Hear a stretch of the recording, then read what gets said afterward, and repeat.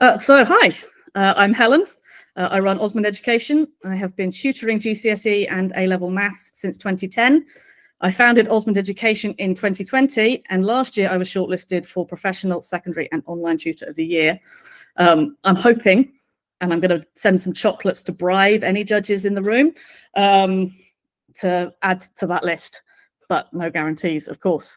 So that's the slightly more serious side of me. Yes, there's the wacky, but I'm coming from a place of experience doing this. And my thing is all about connection. And I have grown so much as a tutor in the last 2-3 years since I've been able to connect to other tutors, and from that really developed my skills. So I found this quote on LinkedIn. Connecting is all about nurturing genuine, meaningful relationships. It's about getting to know people on a personal level, understanding their passions, goals, dreams. It's about empathizing, supporting, and being there for one another, not just when you need something, but because you genuinely care. Now, that doesn't have to be everybody, because we can't do it. But if you can connect on some level, then you are already in a better place than where you started. So we're going to look at 3 areas: connecting with students, connecting with parents, and connecting with other tutors. And we're going to do it in that order because I'm a mathematician and I like things to be logical. So, connecting with students. Why do we do it? I'd love to hear your thoughts in the chat. Somebody might have to yell at me if I miss any because I'm juggling screens. But why do you think it's important for us as tutors to connect with our students? Any thoughts? Apart from it pays the bills. Yes, there is definitely an element of it pays the bills. Positive about their tuition, feel motivated, more productive, beyond the academia, safe and secure, best how to teach them, build trust. I'm loving all of these. In fact, I'm going to stop because you've just done this bit for me. Security and motivation. I'm loving all of these. Yeah, these are great. So I got, when I went through this and thought this through, it supports their self-esteem. Students are happier, they're way more comfortable if they know we genuinely care about them and their well-being. It helps with their motivation. Students are way more likely to engage for those who believe in them. It allows for a safe place for if a safeguarding disclosure needs to be made. Now, I'm not saying that's going to happen in every tuition environment, but if there is a connection between you and your student, if there is an issue, if there is a safeguarding thing that needs to happen, then you can be a safe place for that to be done. Again, not the only place for them to come to, but it allows for it to be done. And because it builds trust between us and the student. When the student trusts us, they feel relaxed, they feel comfortable, they might even be prepared to take a step further than where they were before. If they trust that we can take them from what they don't know, so from what they do know to what they don't know, then we've got learning, we've got growth. Rachel Botsman is an expert on trust, just more broadly, not in education. But trust allows us to navigate uncertainty. We can place our faith in others and take leaps into the unknown. We can take leaps from what they do know into what they don't. We can take them from the basic steps of algebra into factorizing, into quadratics, and away we go. I know, that's me as a mathematician speaking there. Great question in the chat. What if they don't do their homework? Turn up late, would you advise? Informing the parent may not be popular with. Yeah, actually, I think personally that's a judgment call and depends on your expectations of homework and turning up late. Turning up late, I would be telling the parents because of a safeguarding issue in case there's something else happening, just so that they're aware. Doesn't need to be a big deal, just a little, they were late today, it happened. Just if you can encourage them to be on time next time. It doesn't need to be a big thing. But just keep it as a small thing. And obviously, if they are regularly turning up late, then you can flag it more. I'm actually not a massive fan of homework in tuition. I will give it where appropriate. But if that's part of what you are doing, then yes, then you need to be telling the parent. That's point 2. Can I get to, if I can get to point 2 in a minute, that will help with connecting with the parents as well. Anyone got any thoughts on any of those? Any of them that strike with you that you hadn't thought about before? Or anything that resonates with you, that you find true in your own situations as tutors?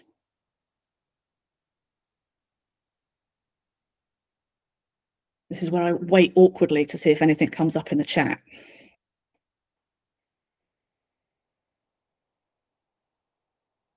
Okay, nothing coming up yet, but do feel free to shout if there's anything. So that's why. How do we do it? How do we connect with our students?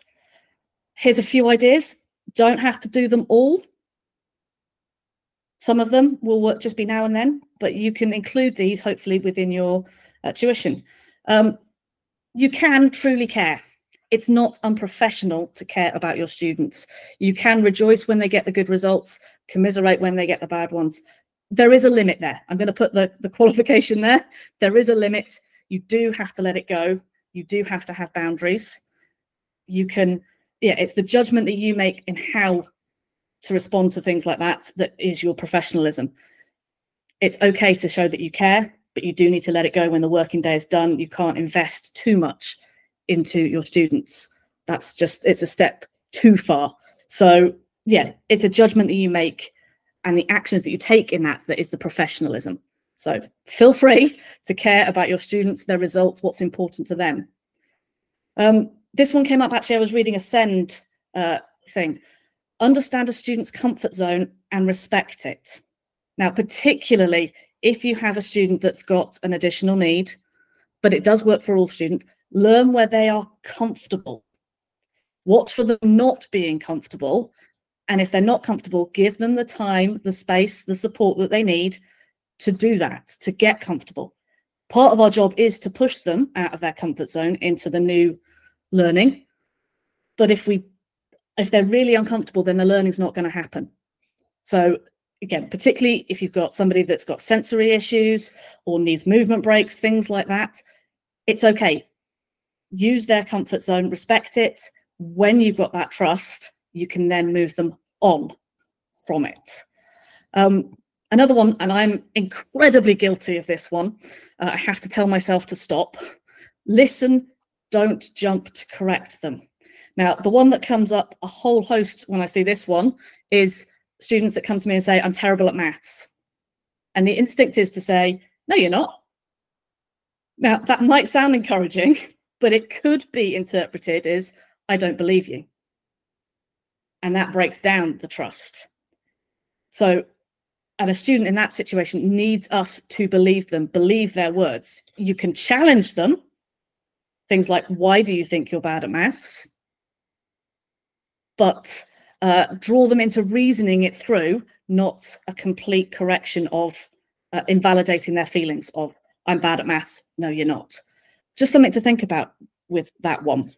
And I know this is do as I say, not do as I not do as I do, because I'm terribly bad at jumping in there on that one. It's so instinctive to say, no, you're not.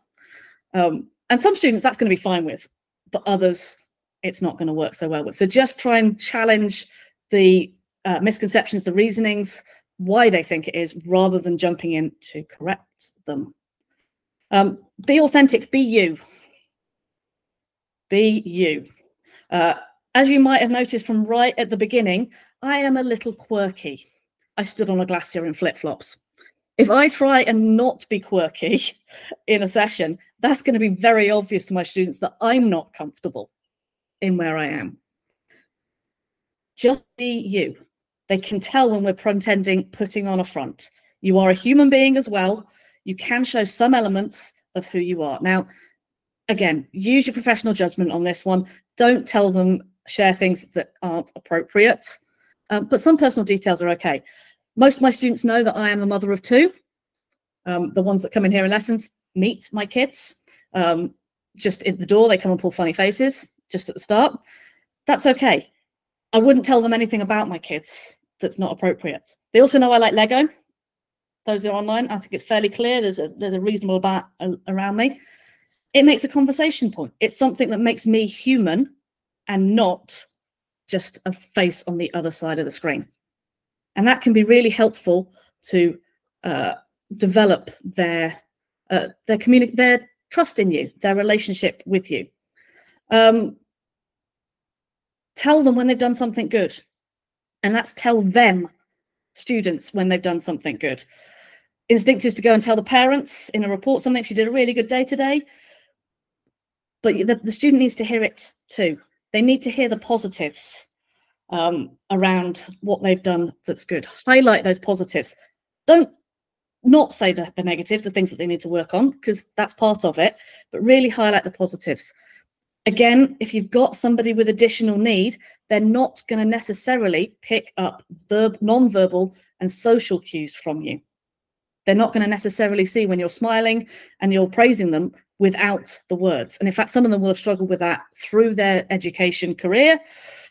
They might not have had that many positive words, and they really need to hear it as well as see the social and non-verbal cues. So that's okay. You can tell them when they've done something good, but tell the student as well as the parent. And another one here, work out how to accommodate their needs. If you have a child that's got an additional need, whether that's diagnosed or not, whatever that need is, try and include it in your tuition. However you're doing it, try and accommodate their needs. It shows you care about them and what they need. It shows that you are listening to what they're telling you. So they don't have to be big things. It could be brain breaks. It could be movement breaks. If you've got a student with ADHD, they might need to get up and move around for a few minutes. If you've got a student with dyslexia, some of them find different colored paper, different screen cut backgrounds helpful. So make those accommodations where you can. Obviously, these are needs, not wants. These are things that the student need to be able to learn. So it doesn't have to be whatever they want, but the things that are going to make it work. Some great things in the chat here. There's a balance between allowing them to feel comfortable and maintaining respectful relationships. Positive relationships help when needing to have those difficult conversations. So if you've got a good, positive relationship with the student and with the parents, point 2 coming in a minute, your message is coming then from a place of understanding and trust. What is your evidence for point 3 in there? One that loves working on the floor. Fantastic. If that's how she works, work on the floor. We're not within the structures of school where they have to be sat at a desk or whatever. Whatever they need, as long as you can accommodate it, fantastic. A couple more hows. So these are these one. This is one of my big ones. Check in at the start of the session. A very quick, how are you doing today? How's school gone? What were you learning today? That sort of just 30 seconds check in at the beginning, because if it's going to be a bad day, you might want to pivot and change your plan slightly. You might want to reduce what you're doing with your tuition. If they've had a bad day, they might not be in a place to learn, and you have to spend some time investing in getting them there before you can carry out any learning. If they've had a great day, then you can build on that enthusiasm. So that is a really useful little start thing. And as your students get to know you, they might tell you stuff about other subjects. And that's fine. It's getting to know them. It's getting to know them as a person. Another one, remember the key dates and important things to the student. If they tell you that their birthday is coming up, then make a note of when it is and wish them a happy birthday.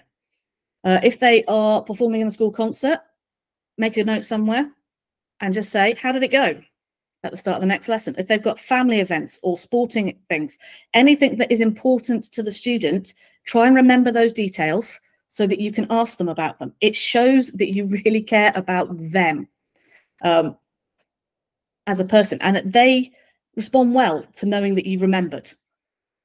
You have remembered something that they wanted to tell you, and you've come back and asked them about it. It really helps with building that connection between them. Try and relate your content to their interests.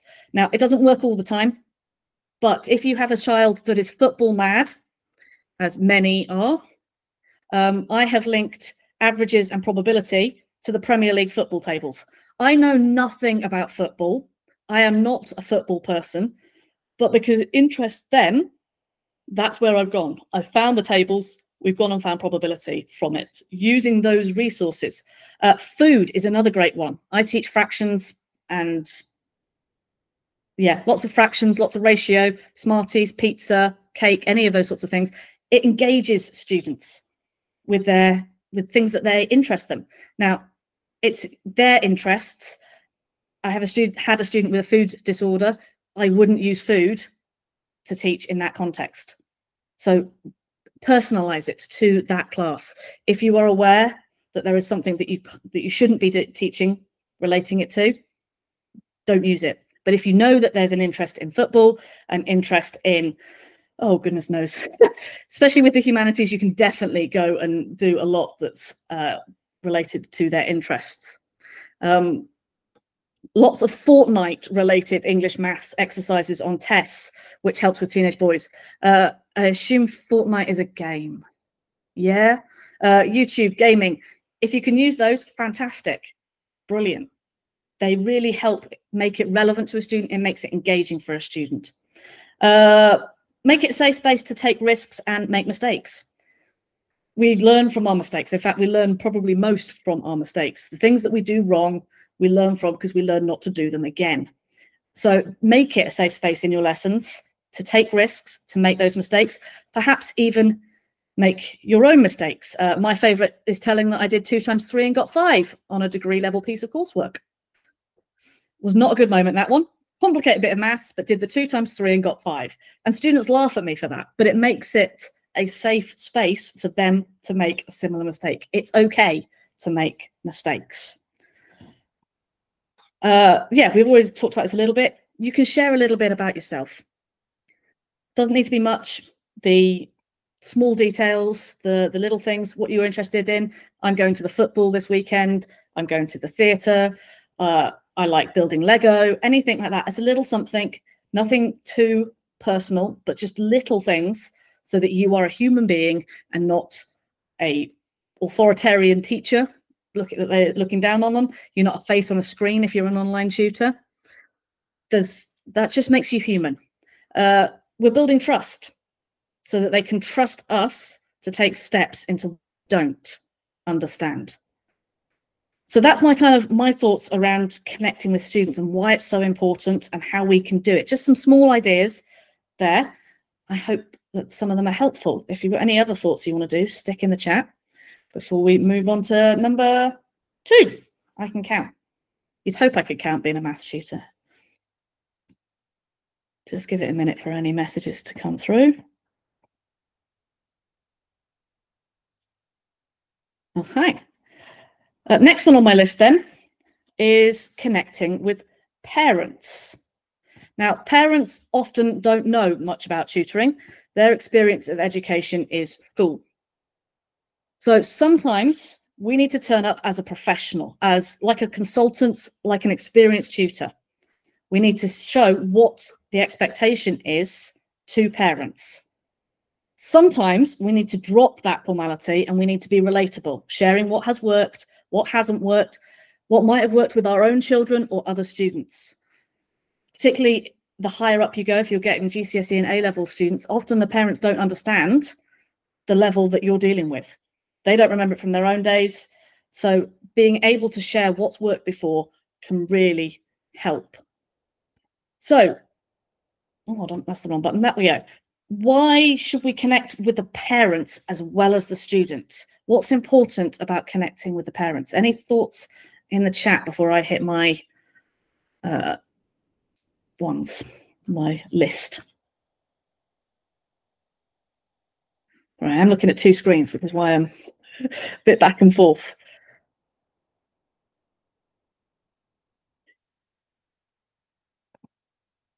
Yeah, they know children better than we do. They pay the bills and need to trust you.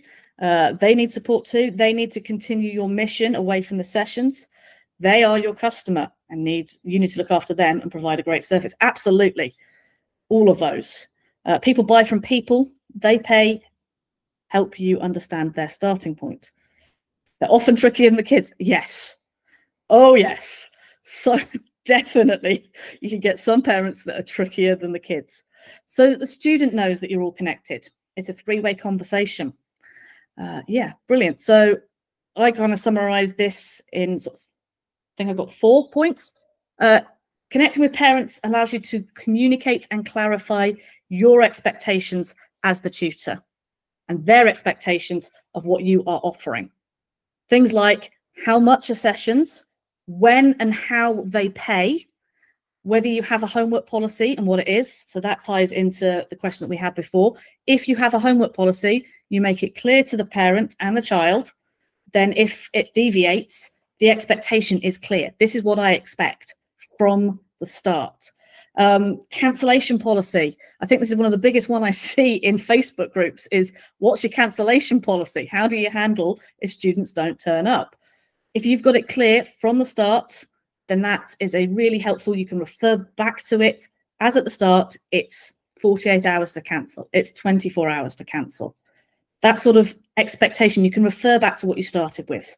Other things, where the links are if you're online, or links for resources if you are using them, and also how they communicate with you as the tutor. If they've got information that they need to pass to you, or feedback that they need to pass to you, how do they get hold of you?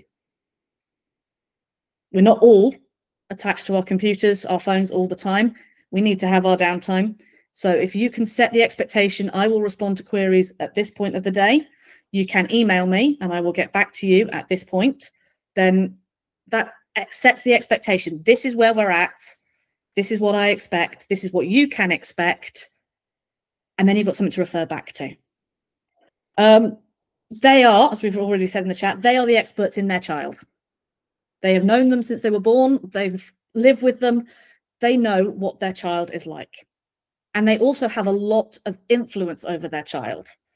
So firstly, they know their needs, their interests. Again, if you've got a SEND child, or even one that's not got a diagnosis but works in a certain way, then the parents can tell you that. If you have connected with the parents to start with, then you can use their knowledge, their expertise in their child to be able to plan your sessions to accommodate their needs, as we talked about in the first one. The second part, if a student can see that the parent respects you as a tutor, then that can improve the relationship with the student as well. It's not that the student can go to the parent and say, I didn't do this, or I don't like them. If the parent is respecting you as a tutor, then that's influence that they can put onto the child, not bad influence, but a respect almost that's shown between the parent to the tutor can then be mirrored by the student and the tutor. It's going to sound like a great one. They'll pass your name on to other parents. It's that great service that we're offering. If you offer a great service to them, they will tell other parents about you, the school gate phenomenon. And believe, I know this from my own school gate experiences. When I pick up my children from school, there are conversations that go on. Do you know somebody that can help with this? Yes, that's exactly how it works. And it might be a couple of degrees of separation, but if parents are connected with you, they know you're offering a great service, they will then pass your name on. Most of my work comes from word of mouth. It comes from other parents recommending me. One of the biggest forms. So if you've got a good connection with the parent, that can really help with them passing on. Caveat, you are the expert in your subject.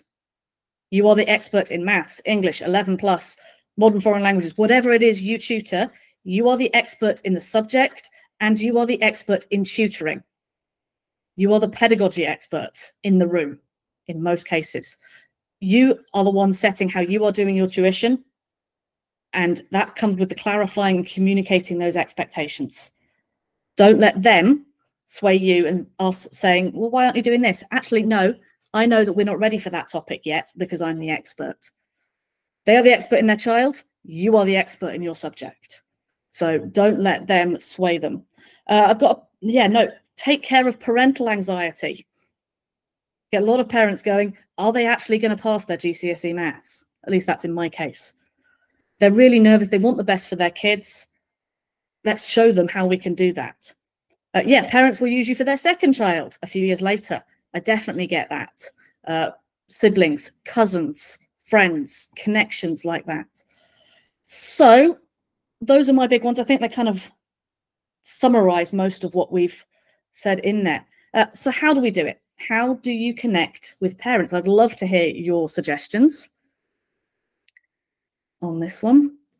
How do you make a good connection with the parents as well as the child?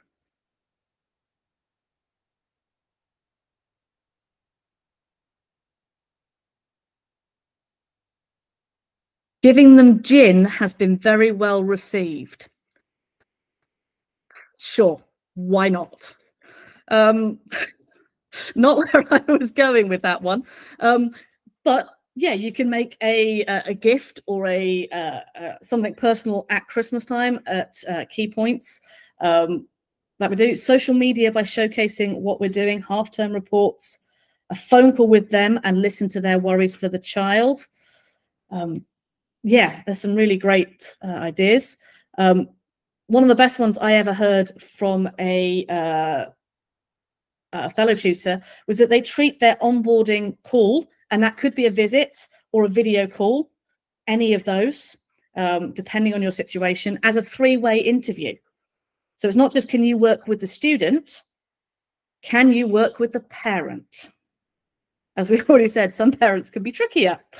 Are they a parent that you can work with? Do you need to have extra things in place to be able to work with that parent? Now, that's not saying that all parents are going to be tricky and all parents are going to be hard, but if you have that sort of onboarding call, you can prepare yourself for what's coming if you know that parent is going to be tricky. We've got, so an initial Zoom call with both the parent and the child in an open question and answer, and a summary of each session to both parent and child, and a Zoom call progress update. So at some point, an update.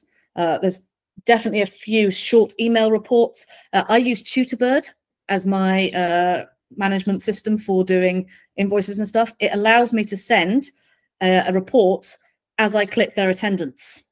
So at the end of the lesson, I can just stick it in.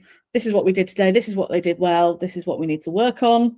And I can send it to parent. I can send it to parent and child. Depends on the situation. An admin email, long before they had an admin, to send stern, sorry, admin says no emails. It takes away some of the personalizingness in that situation, doesn't it? If it's coming from admin at rather than Helen at. Yeah, so that's a good one. You could have frequently asked questions on your website. You could have welcome packs. It's also a great one in terms of being able to point parents to those rather than having to answer the questions yourself every time, especially if you've got larger companies. If you have a frequently asked question or a welcome pack, it says it on page 7 of the welcome pack. Or if you have a look at my frequently asked questions, the answer is there.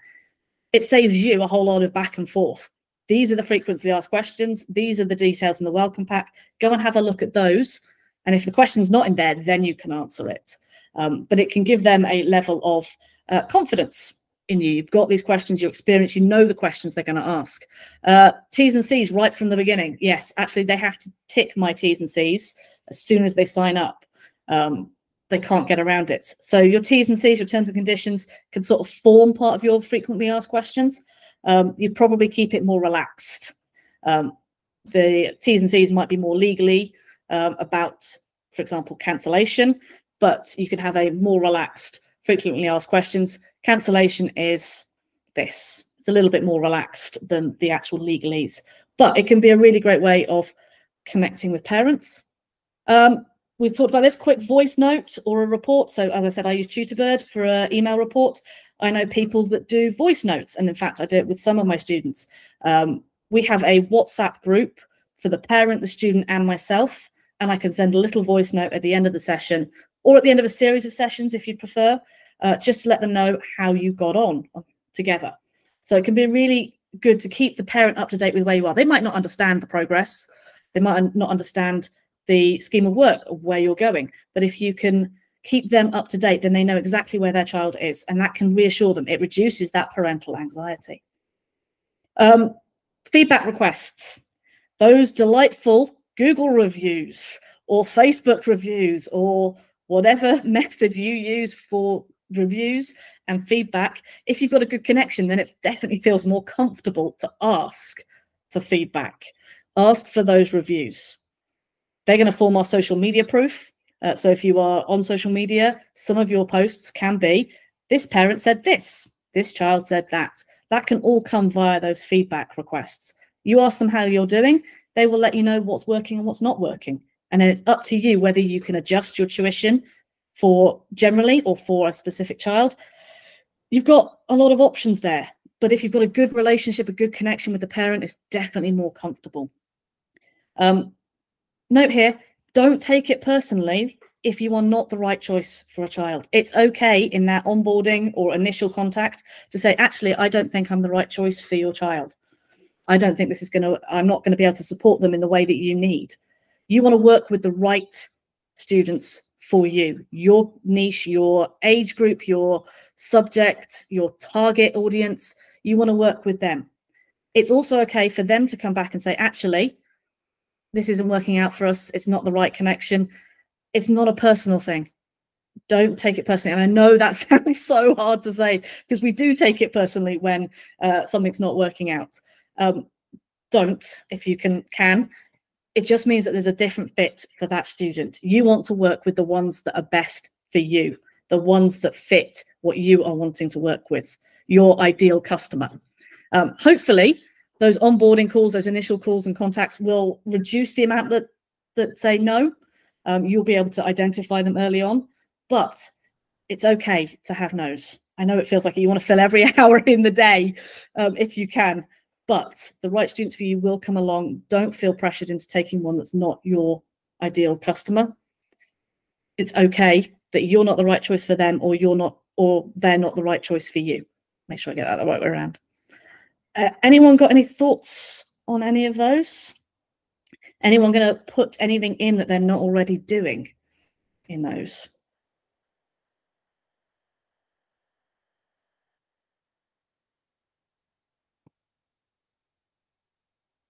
Nothing yet? Oh yeah. Parents can and will choose a tutor that they feel a rapport with. It comes down, and this is a big marketing thing. It's not just a tuition industry thing. People get to know you. They get to like you. They get to trust you. They then buy from you. More generally. So it's not just that you, so yeah, part of your social media, part of your marketing, all of that sort of idea, get them to know you. Put a little bit of yourself in your social media posts. I work with Helen Dickman at Love Mondays Club, and her thing is always put your face on. And you'll see it in nearly all my social media stuff. My face is on it. It's the same 2 or 3 pictures that I use. But it means that when they actually come to me, they know what I look like. This is a face. They can decide whether it's a nice face or not. But they know who I am. Not a company name, not a company logo, though those are both good things to have if you can. Who am I? Who will it be that's teaching their child? So once they get to know you, once they get to like you, when they trust that you are able to do what they need you to do, then they'll buy. They need to feel that rapport that you are the person that can fix their problem, which is getting their child the support that they need. So that's a really key thing. Parents don't understand the tuition industry very well, most of them. Parents understand school. Students are not stuck with a tutor that they don't connect with. They can move to a different tutor. If you have got a classroom teacher at school that the student doesn't connect with, there's nothing you can do really, apart from try and support that student through it, put in interventions where you can. Whereas tuition, you have choice. Parents have choice as to which tutor they use. And there are different tutors that have different styles that are going to fit different students. It's absolutely fine that somebody goes with one tutor and not you, or you have somebody that somebody else wanted to work with. That's okay. We are all in it together. We're all collaborators. We will all have ideal students that we want to work with and those that aren't. So it's a really useful one to be able to to understand when we're looking at how we sell ourselves. And I know it's the squirmy bit we don't like doing. We're educators in most cases. We're not business people in most cases. So this element of getting parents to know us, to like us, and to trust us can be really key in selling ourselves as tutors. Seems a lot of people loving the voice note idea. Some parents I don't hear from until their child is unwell. Yeah, sometimes actually there's parents have handed over their tuition and kind of take a step back. So that's one way of doing it. Make it clear to your parents, your values, the how and why, your teaching approach. I get flowers and chocolate cakes after exams. I like that. There we go. Somebody hates voice notes. That's fine. You can hate voice notes. You don't have to use them. You can do an email version instead if you would prefer. It's up to you what works for you and your child. Now, I'm definitely an email person, not a voice note person, but I do know that I've got parents and children that have ADHD and they're not going to read an email, whereas they will listen to a voice note. So it's a bit of give and take there. What works for you? Can you accommodate the need? How do you deal with the parent situation where there's a lot of regular slots they can't make and agree in advance? I would go to the parent and say, is this working for you? Because there's a lot of slots that are being missed and I can't hold them open, would be potentially a phrase, particularly if it's short notice cancellations and you're still getting paid, then they're paying for something they're not accessing. So I'd be raising it then that way. You're paying for something you're not able to access. Is this working for you? Or do we need to find a different time? Or can I recommend another tutor if this isn't working? If it's lots of long-term regular slots that they're missing and they're cancelling with enough notice, then I would be potentially putting it in my terms and conditions that only 1 or 2 cancellations per term. And then going back and saying, look, you agreed to make most of these tuition sessions. Illness happens. We know illness happens. It happens to us as tutors as well as children, especially younger children. Schools are like incubators for snot and colds and flu and all that sort of stuff. You know there are going to be sessions that get missed. But if it's happening regularly, I'd be going to the parent saying, I don't think this is working. What do you feel? Again, if you go to that connection, if you've built the relationship with them, then that's an easier conversation to have. I have 3 concurrent lesson cancellation opens your slot for the waiting list. That's a phrase you could use. I like that. If you miss 3 cancellations or 3 on a row or 3 in a term, then it opens your slot. It allows you some wiggle room. You don't have to hold to it. You can say it's at your discretion. But there you go. That's an option. There we go. I'm going to move on just because I'm aware of the time, and I know I can talk for England, and probably will. Connection with tutors. I asked a fellow tutor why we connect with the tutors, and in her words, most of them are nice, some of them are useful, some of them are, most of them are nice, lots of them are useful, some of them are very entertaining. And I hope that wasn't a pointed remark at me being very entertaining. Yeah, there are going to be tutors out there that you don't connect with, and that's fine. It might just be that you're not a good fit to work with, different personalities. That's okay. Most of us are lovely. Most of us are willing to be very helpful if we can, useful. Asking the questions of other tutors allows us to be able to get some answers. And some of them are very entertaining. Georgina and I, who is on the call, the amount of interesting text messages that go between us and when we're mucking about, we have a bit of a laugh. And actually, I don't think we'd have met without connecting as tutors first. And this is one that doesn't always sort of twig for tutors. We're so used to being in school, and then we come out of school or come out of a workplace and we're on our own. It can be a really weird scenario. So this is why it's important to connect with other tutors. Support and community. You aren't the first tutor. You won't be the last tutor to struggle with something. Every tutor has been new at some point. Every tutor has been full and wondering what they do next. Every tutor at some point has a challenging student or parent that they want to tear their hair out over, or a situation that they don't understand. That's fine. We're not going to, especially when you start out, but even as you grow, there are going to be situations that you have come across that you've never dealt with before, but somebody else probably has. And that's why connecting with other tutors provides a community, provides a support. We don't have that staff room if you're from a teaching background. You don't have the water cooler, to use the American phrase, the staff room, the canteen, the place to go where you can talk with others. We don't have that. And unless you're part of a larger agency as a tutor, it's much, much harder to get support. There is a note in here, GCSE question they can't do. If you've got a question that you can't figure out the answer to, you can go and ask another tutor. Somebody's going to know the answer. In that community, people can recommend resources, tools, things that we can use to be able to grow. Tutorbirds is one. I didn't know about it. I used to do my invoices by Excel. It took me forever. Fantastic resource. Great one. Yeah, so that you can ask. It's okay to ask. Does anyone have a better way of doing this? Anyone got a faster way of doing this? Because we don't want to waste our time. You can ask those. So there you go. That's a really useful one. Tutors in your area and those not in your area. As we said, someone to listen. Someone's usually been there first. Somebody to moan at when you've had that student that is a real pain in the butt, because they happen. Or if your brain is just not braining, you're having one of those days, you just need to vent to somebody. Within connecting with other tutors, you can find tutors that are sort of on your wavelength, and you can have that space. It's not that you're going to do it to everybody. Not every tutor needs to know. But if you can find the tutors that you connect with that you can vent to, that you've got some space, somebody who can listen to you, somebody that can tell you you're being a muppet, somebody can tell you that's a really good idea, somebody that can encourage, tutors that can inspire you with new ideas, or you can collaborate with. Arthur Moore, who did a spotlight a couple of weeks ago, and I released a video series of GCSE tough questions today. We collaborated together. So there's some fantastic things and reasons to collaborate with each other. And a final one, referrals to and from other tutors.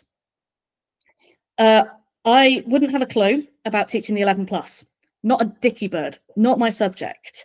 But I know that there is at least one in the room, if not more. I know 3 or 4 really useful 11 plus tutors. And if someone came to me and said, Helen, who would you recommend? I'd be telling them. Sorry, Richard, you would be on that list, just in case you were worried. I've had referrals from other tutors, science tutors that said, Helen's great at maths.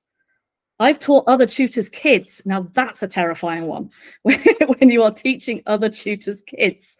They know who to go to. They know who the best tutors are, the tutors that are going to fit their styles. So, and again, it's not that every tutor is going to be a good fit, but you can refer to other tutors, which is a fantastic way of getting more income, getting other things. So hopefully today you feel a little bit better, more connected to me as a tutor, with the wacky stuff at the beginning, and also with what I've been saying today. I hope that that's a helpful one.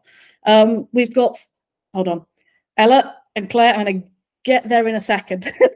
Give me just a moment for my last one. Lucy, Tutorbird is, off the top of my head, I think it's £12 a month for an individual tutor.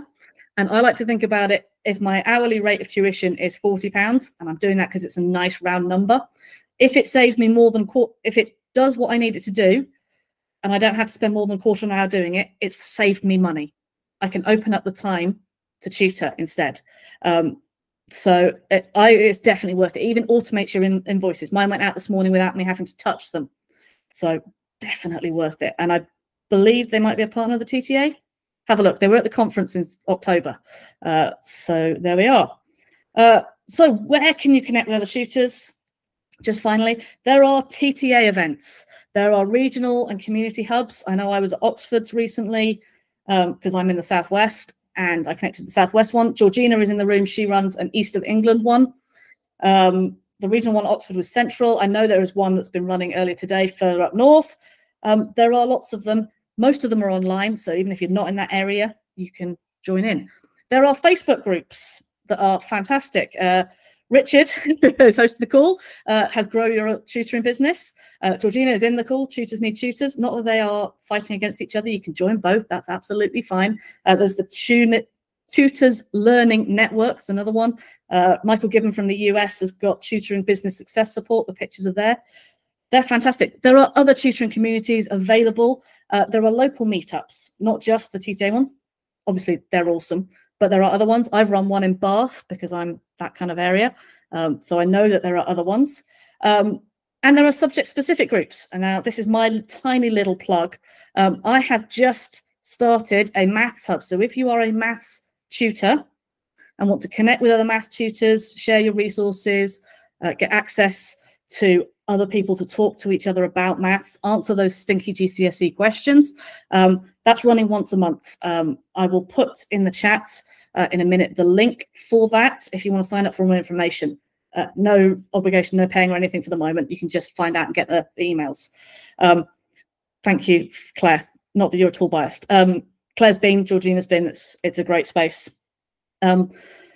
So yeah, Twinkle was another great Facebook group that was mentioned. Georgina's put in the link for the community hubs in there. So there's some fantastic places to be able to connect.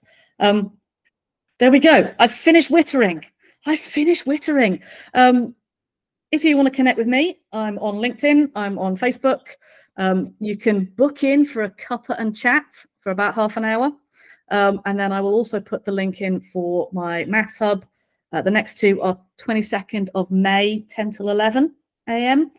And then we have a special guest, Johnny Hall from MathsBot is joining us on Friday, the 28th of June in the morning at 9:15.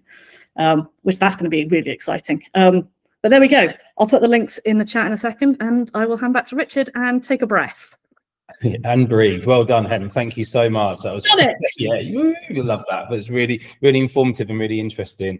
What I love about these sessions is, particularly attending them live, is that you take me particularly, I take notes and I go back and think, always come back to what are the three biggest things. And I wrote down that checking in at the start of a tuition session, that connection with the young person or the child.